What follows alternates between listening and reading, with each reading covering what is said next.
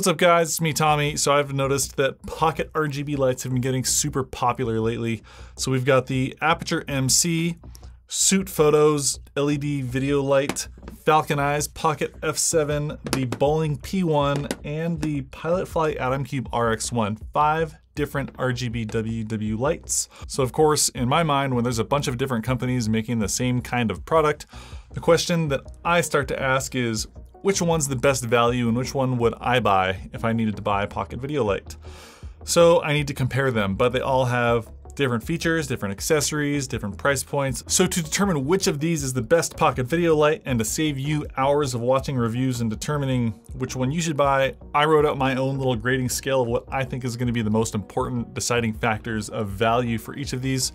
And I'm going to compare all of them against that as a grading scale. So the first thing we should do is a durability test. Yeah, I'm not actually gonna throw all these against the wall, but the Boling P1 is disqualified from the competition. So I tried to charge the Boling P1 to full, and by the time it got to full, it died. I don't know if the battery or the electronics shorted out or whatever, but it just doesn't work anymore. And so I'm usually pretty generous when it comes to products that I'm reviewing. You know, sometimes the review units have manufacturer defects or they're pre-production or whatever.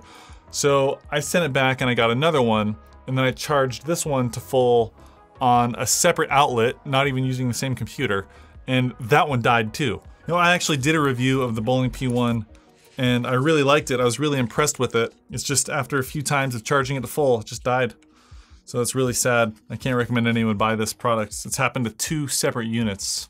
So let's move on with the competition and let's get into price. So the Aputure MC comes in tied for cheapest at $109 with the Sutefoto LED pocket light.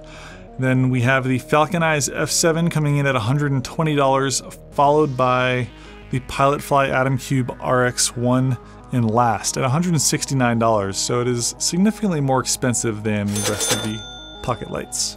Next, we're going to measure the output with my spectrometer, the UPRTech CV600. We're going to measure both the output from color and from white. Starting with the Aputure MC over here. What's up guys, it's your boy Tommy from post-production, and I was about to just put in a 2-minute clip of me measuring light with a meter, and it was super freaking boring. So instead, we're gonna do it a little bit differently. These measurements were all taken 1 meter away at 100% power output, and the lights were set to 5600 Kelvin. You can see Aputure is the least bright. Sutefoto is about 2.5 times brighter than Aputure, Pilotfly is about 3 times brighter than Aputure, and FalconEyes is 3.5 times brighter when you're looking at output for white light. So the FalconEyes gets the point for white light output. But these are RGB pocket lights, so you need to look at the RGB output as well. I measured the red LEDs at full power. Aputure is at 41 lux, Sutefoto is at 66, FalconEyes at 75, and Pilotfly RX1 is at 131 lux, over 3 times brighter than Aputure's light. So Pilotfly gets the RGB output point. And as far as color accuracy, they were all set to 5600 Kelvin. They're all pretty close except for Sutefoto was way off, so Sutefoto gets -1 point for that. And then for color quality, both Aputure and FalconEyes were very high color quality and they get a point for that. Now we're going to get into something a little bit more practical, which might actually help you make a decision if you're not a scientist. Here my camera is set to 5600 Kelvin, and this is where you can really see that color quality, color intensity, and color accuracy all matter a ton. The Aputure is kind of dim but very accurate, and the Sutefoto is not accurate at all. And this is what it looks like in red. Here you can really see that the Pilotfly is shining super bright. There you go. Sometimes showing is better than telling. And they're all flicker free except for the Pilotfly RX1, which did not pass the flicker test if you are doing super high speed like 1000 frames per second, but it did pass it in RGB mode. Everything else completely passed the flicker test, so just something to consider. Pilotfly gets -1 point for failing one of the flicker tests. As far as build quality is concerned, the Aputure MC is mostly plastic and it is the lightest weight of the group of lights, but it's also the only light that has no rattle when you shake it. This is the Sutefoto. It's mostly plastic feeling. I think the outside might be metal, but it feels kind of cheap. Of course, it has a little rattle when you shake it, and it just has buttons. It's got a cold shoe in case you wanted to mount something to the light. A couple of mounting points. The Aputure also has a nice mounting point, and of course the magnets built in. The FalconEyes Pocket-Lite F7 is kind of like the in-between build quality. It's all metal and it's nice and solid. It also still has a rattle though when you shake it, and it's got that kind of weird mushy button that's also a rocker. I don't know how I feel about those buttons, but a lot of lights are adopting it now. Cheap LCD screen on the back to display what's happening with the light. I'd say the build quality on the Pocket-Lite F7 is between the middle and high end of build quality. The FalconEyes Pocket-Lite F7 also has magnets built into the back, just like Aputure, so you can mount it to things that are made of metal. The Pilotfly Atomcube RX1 has I'd say the best build quality of the bunch. It's all solid metal, feels very solid, even though there's a little bit of a rattling when you shake it. I mean, you're not often violently shaking your lights to hear them rattle. It looks the nicest, and overall I think they have the best build quality of all the lights. So Pilotfly gets the point for build quality. The next category is onboard user interface, and what I mean by that is buttons and switches and things. Aputure has a tactile clicking dedicated power switch, which I like, and then it has a dial that also acts as a button. So if you single tap it, you cycle through options. If you hold it down, you get a list of things to pick from, and then you can scroll to either select hue, saturation, intensity, or whatever. That's what you use to select different options. So their interface is decent. It's significantly better than what we've got with Sutefoto. Sutefoto has a power button that you have to hold down for a few seconds to turn it on or to turn it off. And you single tap that power button to switch between modes and scenes. But the most frustrating thing about their interface is when you're using an RGB light, you probably want to use it in hue, saturation, intensity mode. When you're trying to pick a color, it cycles through colors very, very slowly or very, very, very quickly.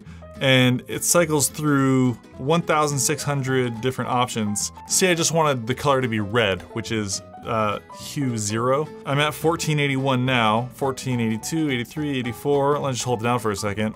I'm already at 150. It just goes too fast. So I hate it, and it's got the worst user interface ever. FalconEyes Pocket-Lite F7. It's got a on-off button that you hold down for a few seconds to turn it on or off. And then that button acts to switch between the different modes when you single tap it. And then it has a dedicated intensity dial, which I really appreciate, which doesn't seem to do anything in scene mode, but it does in CCT mode and in hue, saturation, intensity mode, which is where I would most often be using it. Then it also has a rocker that acts as a button to switch between hue and saturation in RGB mode. So it's a simple interface, but it works, and it's got that dedicated intensity dial, so the interface is a good interface. The interface, I'd say, because of that dedicated intensity dial, is slightly better than Aputure's, but the Pilotfly Atomcube RX1 has the absolute best user interface of all these. It's got a tactile, dedicated on-off switch, it's got the dedicated intensity dial, then it also has a rocker button thing and a button to switch between different modes and selecting things. So it's got the most buttons, and it's the easiest to set into the mode that you want it to be in based on those buttons. So the Pilotfly gets the point for best user interface. And I'm actually going to subtract a point from Sutefoto for their awful interface. This category is magnets. Now, being that the only two lights that I have that have magnets in them are the Aputure MC and the FalconEyes Pocket-Lite F7, Aputure is going to get 2 points for magnets, and the F7 only gets 1 point for magnets because Aputure is able to attach to more things because it's such a lightweight light. Their integration of magnets is better. They can hold more weight in more directions and attach to more things. While I appreciate the FalconEyes has magnets and it can attach to flat surfaces like that, see?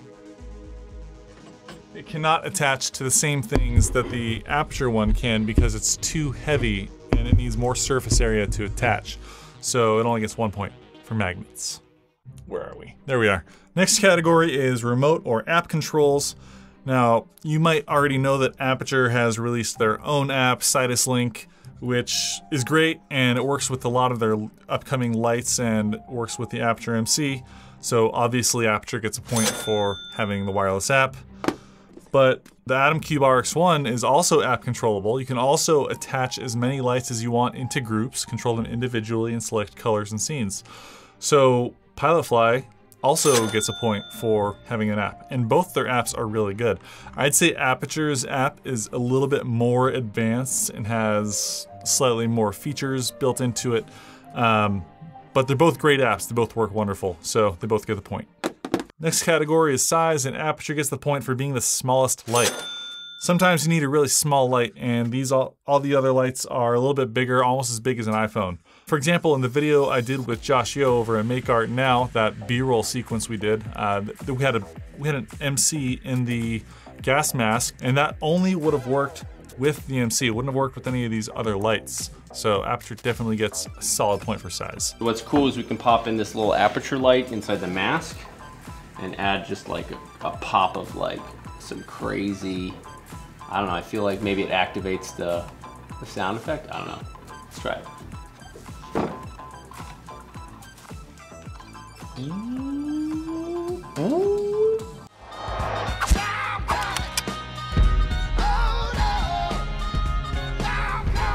Oh, if you haven't seen that video, you need to go watch it now. It was awesome. Next category is accessories.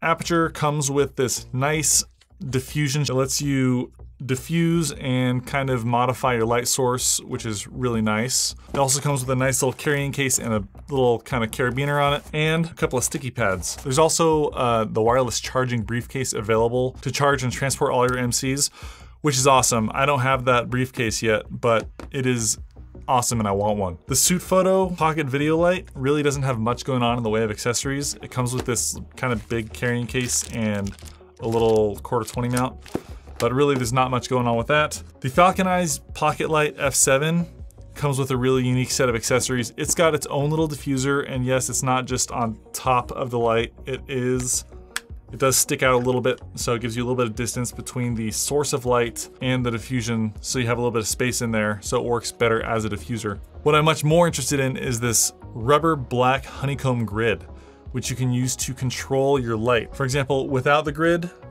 I've got this much light, but if I needed to control this light source a little bit, I throw that grid on there.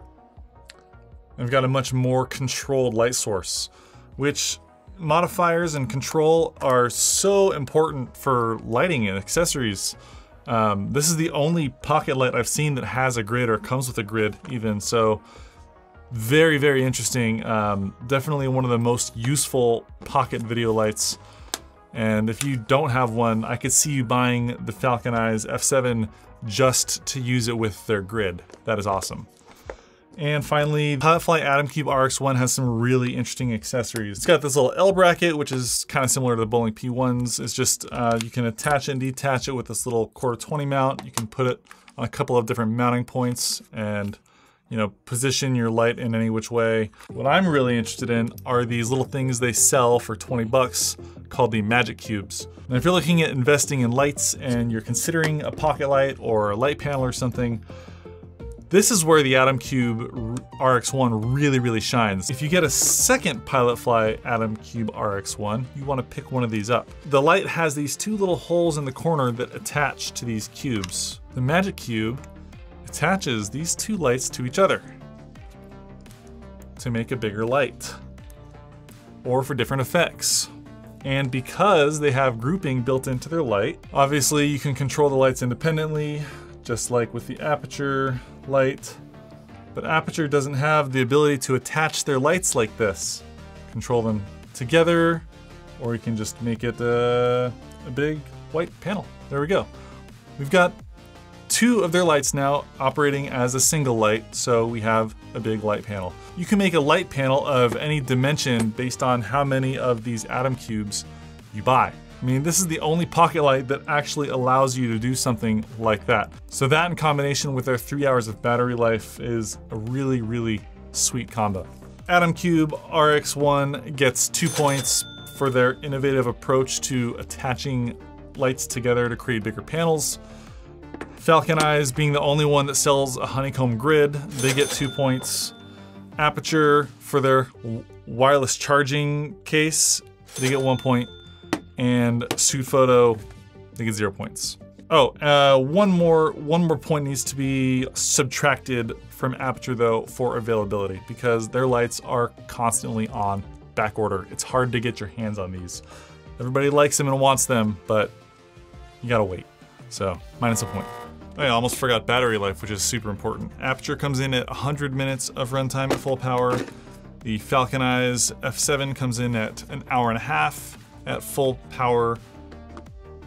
And both the Sutefoto and the Pilotfly Atomcube RX1 come in at 3 hours of runtime, so they both get a point for battery life. All right, let's total everything up. So after all that, it looks like most of these lights are just a pretty good value with exception of Sutefoto. I mean, it just falls short in so many areas. Aputure's the best value, it's also the least bright, and Sutefoto is the worst value. It costs the same as Aputure. You get so much more out of the Aputure light, and if you need more output, you can go with FalconEyes for $10 more. Do you need to be able to control your light wirelessly? I mean, it's gonna come down to personal bias, it's gonna come down to what you want. Now, if you're looking for something that's a little bit more permanent and has a little bit more output, you might take a look at this GVM panel. My buddy Gerald Undone did an excellent review of it. I will be reviewing it at some point in the near future. Costs just a little bit more than all of these, or if you were gonna get 2 pocket lights, it'll cost the same amount as that. And it's something that you would leave plugged into your wall, or you could use 2 NPF batteries, and it has more output than any of these pocket lights. I'll have a link to a really good review by Gerald Undone in the description. I will be reviewing it at some point in the near future, but that's not on the docket this second. The next light that I'm reviewing is the Velvet Light Evo 1. It is a 1x1 panel. Super bright, super powerful, VMAP battery, waterproof, so many cool things going on with this light, and I'm gonna be reviewing that over the next few weeks. And I'm not asking for money or anything, but if you like this video, just hit the subscribe button and give me a thumbs up. Super appreciate it. If you wanted to take a look at or buy any of these lights, there's links to all of them in the description of this video. This video wasn't sponsored. All these companies sent out all these lights for me to review. I didn't pay for them, but I don't have any personal bias towards any of them. I just really like lights, and I just want to find the best ones. All right, thanks for watching. I'll see you in the next one.